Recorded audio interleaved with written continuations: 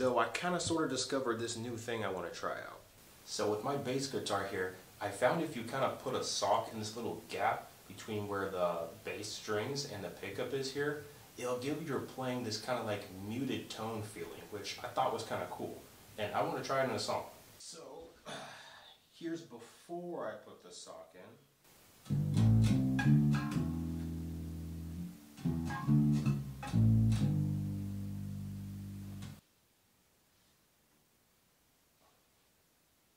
Bit difficult, but we got it.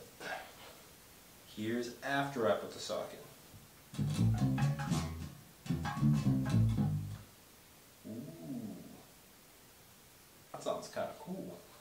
Now let's go ahead and add some of my other instruments I play and see what that muted bass sounds like with them all together in a song.